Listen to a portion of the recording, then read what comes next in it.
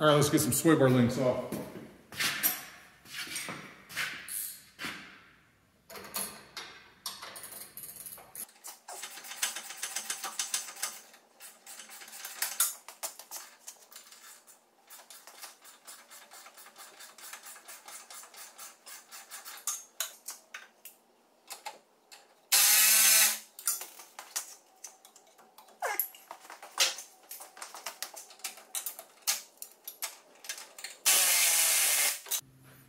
Go ahead and get after the track bar.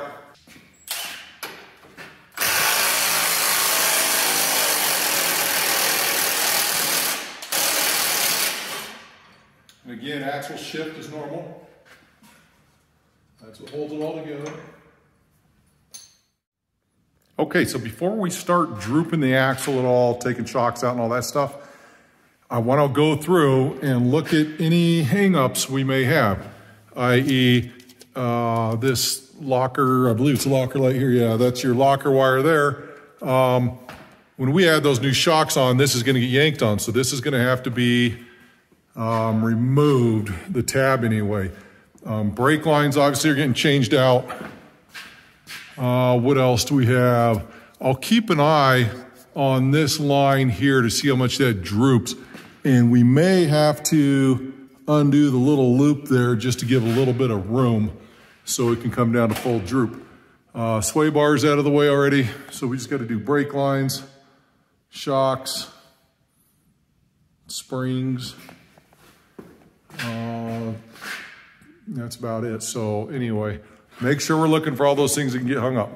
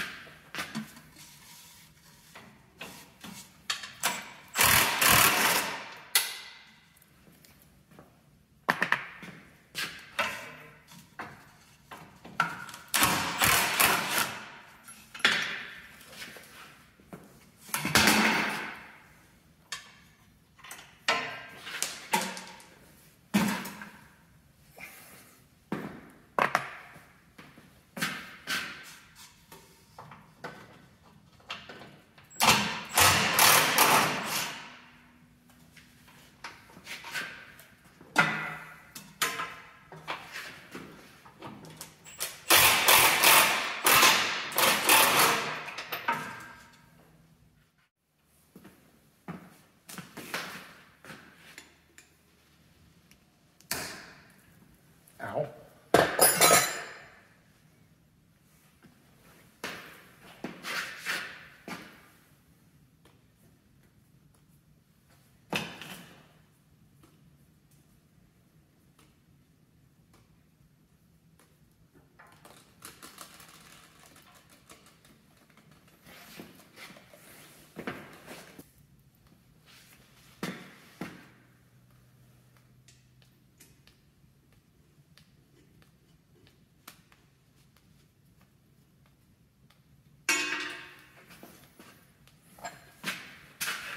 Ow. Gosh damn it.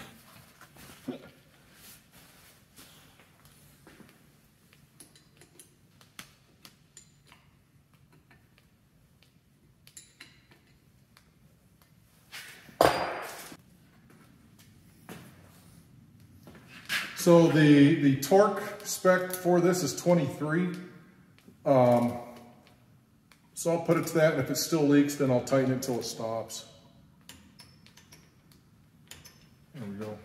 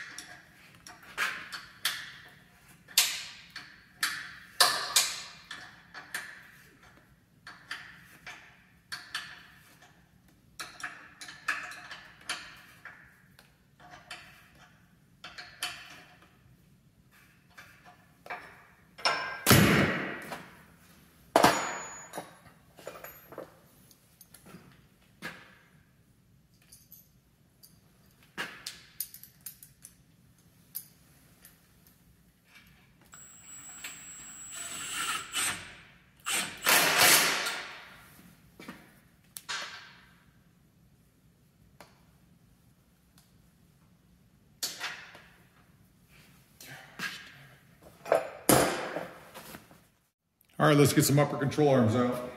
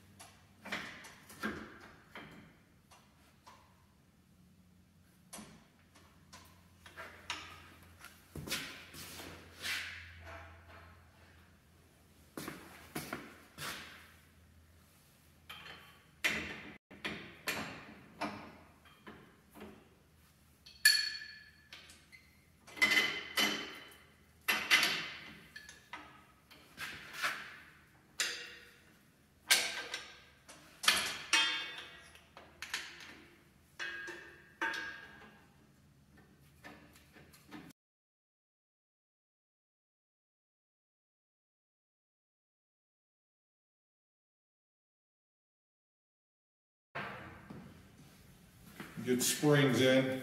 Make sure that you index your isolators for the way they were. Should wear the same.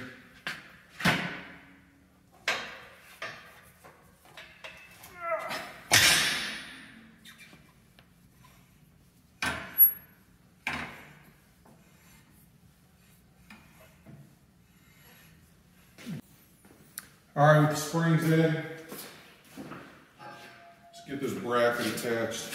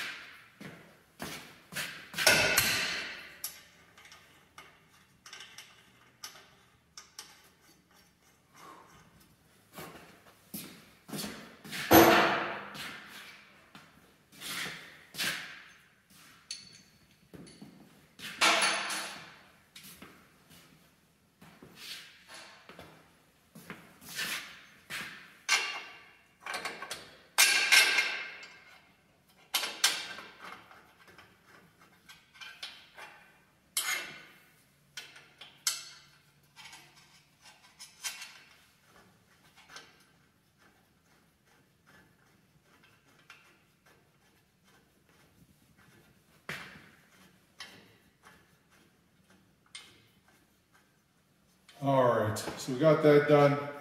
I'm gonna take a break, and then I'll get back after this a little bit.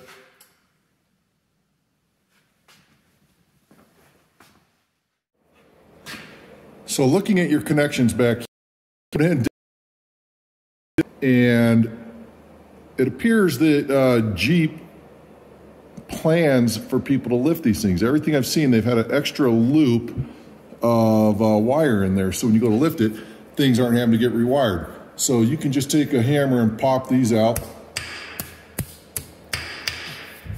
and then once that happens, that'll give you a lot more play in that wire. However, this one here is still going to be on the tight side when you're going to droop. So you have to disconnect this one regardless. But when I go to put everything back together, I'll leave this one off. I'll put another zip tie in there a little bit looser, but I won't connect that until my shocks are completely hooked up, so I'm not worried about pulling that out of its socket and breaking everything. So now with the shocks reinstalled, I'll lower it to the ground, use my floor jacks to cycle the suspension all the way up to full bump. Okay, with the springs out, the shocks hooked up, the axle pushed to full bump. Now understand that this little jounce bumper doesn't play a part in that. That's not even touching right now. The shocks bottomed out before it got to that. So what I do now is I take a measurement from here, and that'll tell me that I need 3 inches of bump stop extension. Technically, I only need 2.5 inches of bump stop extension, but because Metalcloak makes their bump stop pucks in 1-inch increments, I'll have to bump for the higher level, which will be 3 inches. Now I know this customer is going to 35-inch tires, and that would require rechecking the bump stop extension anyway, which would probably put it at 3 inches. So we're just gonna install 3 inches of bump stop and get this thing all set. Okay, now that I have the shocks installed, I just checked for bump stops. I want to get back to the rear track bar relocation bracket and go into a little more detail on this so you guys understand things. The bracket itself will attach to the lower control arm mounting point, so the bolt goes through that. Inside this hole here, you have a spacer that you have to install. So this little thing right here is a spacer, so that way this wall doesn't collapse and it stays nice and strong. You have a U-bolt here that comes up from the bottom. Just get these started finger tight. So you want to get all your hardware installed and leave it all loose until you get it all connected, with the exception of the sway bar. And then Metalcloak provides a bolt that they want you to use to go through here. So the stock bolt was this. Metalcloak wants you to use the supplied hardware. So that's what we're gonna do next.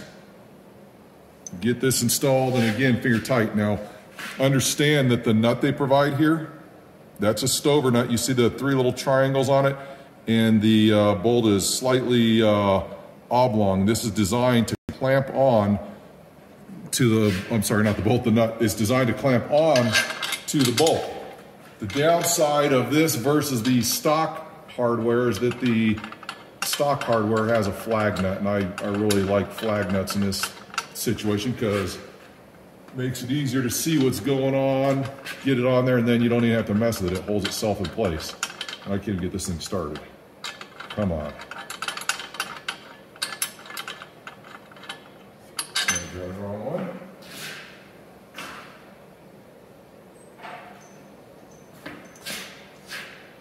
There we go.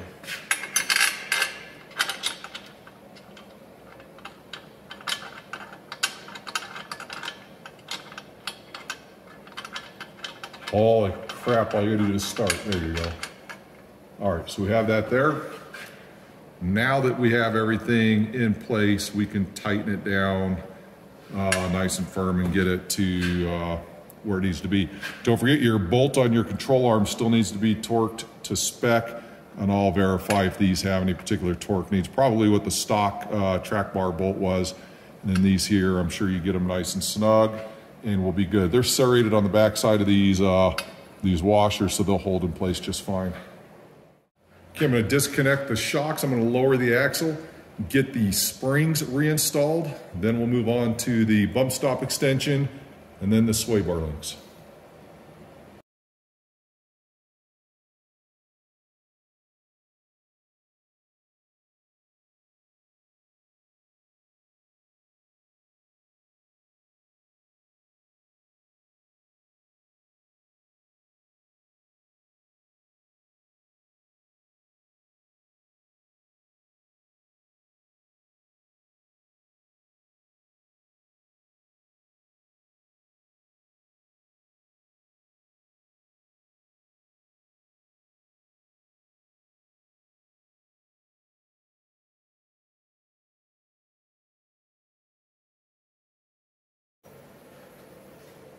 All right, you'll see we got the sway bar links installed.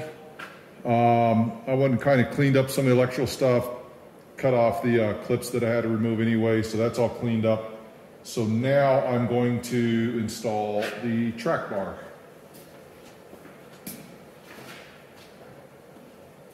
Metalcloak gives you a predetermined measurement, which is fine as a starting point.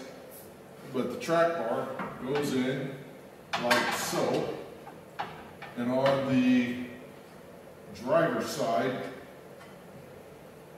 the hex button bolt goes here, and on the back side we have another one of those nuts that are deformed, which will help them hold on to this. So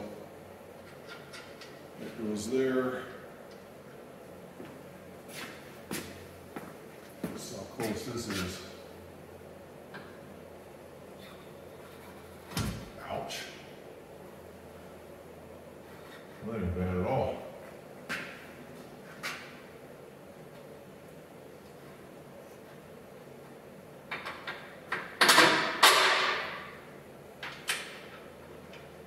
Right on the money.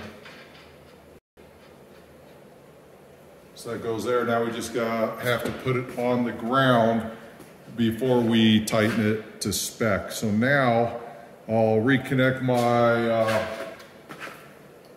my locker line. I'll double check everything. We're ready to get it on the ground and start torquing everything down. You know, one last thing you're going to have to pay attention to as well is that your axle has a breather tube, and the stock breather tube will come about that close to actually connecting. So I'm gonna have to relocate their breather tube. I actually have one from a TJ that's a longer hose than this because I'd rather keep that breather up high and out of the water. So we'll have to take care of that as well. With the Jeep on the ground, it's time to torque everything down to spec. Okay, the suspension is complete. I have everything tightened down. Everything is torqued to spec. What I do when I torque stuff, and it's a good habit, is to go around and put a line from the nut to wherever. So like on the jam nuts, same thing. And then it's easy. At a glance, you can look and say, okay, I know that that is tight, it's not coming loose. So if you have a wobble or something going on, you can go around and pretty quickly tell if anything is loose. And I make them to where they're easy to see. So obviously the track bar in the front, I can see it there nice and easy. Upper track bar mount right there. So do that all the way around to all of your fasteners, and it makes it really easy to tell if things are staying tight or not. The only thing I have left to do now besides put the wheels on is I have to bleed the brakes, and she'll be all done.